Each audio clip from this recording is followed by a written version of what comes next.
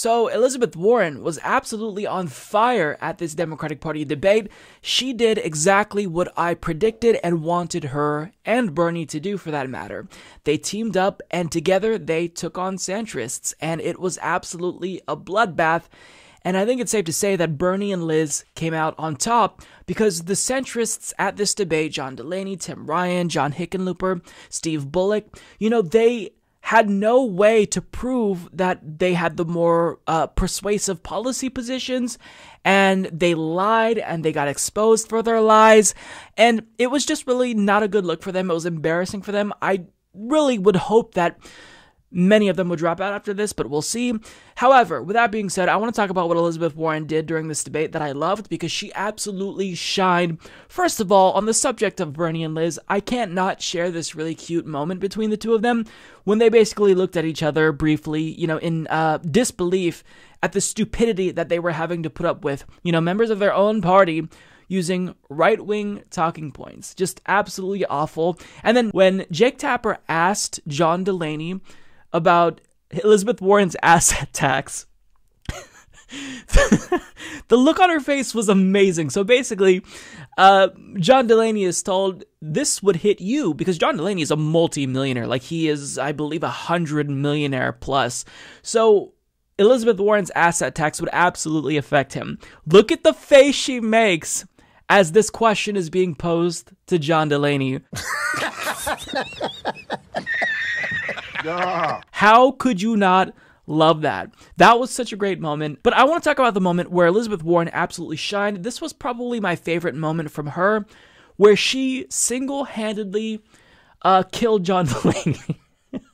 Obviously, I'm being hyperbolic, but she bodied him, and this was great. I think Democrats win when we run on real solutions, not impossible promises. When we run on things that are workable, not fairy tale economics. I don't understand why anybody goes to all the trouble of running for president of the United States just to talk about what we really can't do and shouldn't fight for.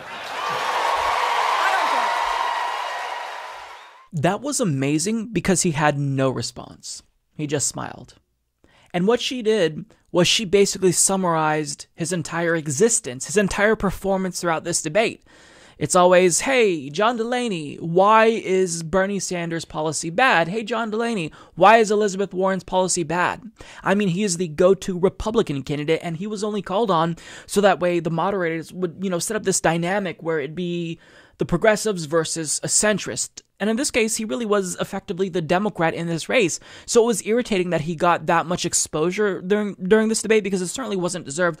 But Elizabeth Warren right there, that was absolutely phenomenal. Now, another embarrassing moment of this debate for John Delaney is when he proudly declared his support for the TPP.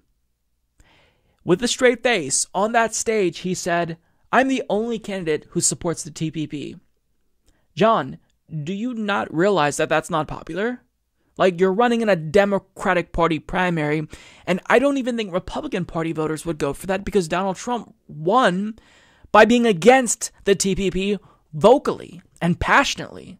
So I don't know what you think you're going to accomplish here by doing that, but thankfully Elizabeth Warren, she chimed in. She was against the TPP, as was Bernie Sanders, but this was another moment for her to really shine, and I think that she showed why she's serious and why John Delaney is a joke, because he tried to make it seem as if her opposition towards the TPP, it really proved why she's so radical. But all that she was saying is, look, maybe we shouldn't allow these large multinational corporations to negotiate these trade deals with politicians in secret. Maybe we should allow unions and workers to have a seat at the table.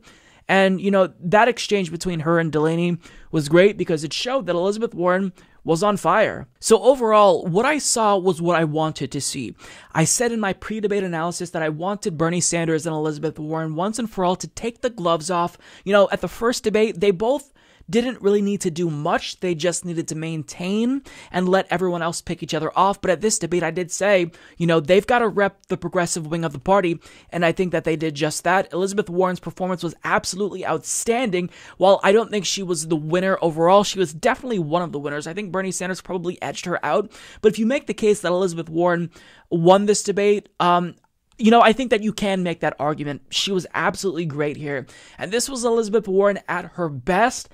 And I want to see more of this from Elizabeth Warren. Keep being unapologetically progressive on all issues, including Medicare for all, and you will continue to, get support of progressives. She's winning people over. She's winning people back, I think, who she lost, in 2016 and 2017. So this is great, for Elizabeth Warren. She did a great job here.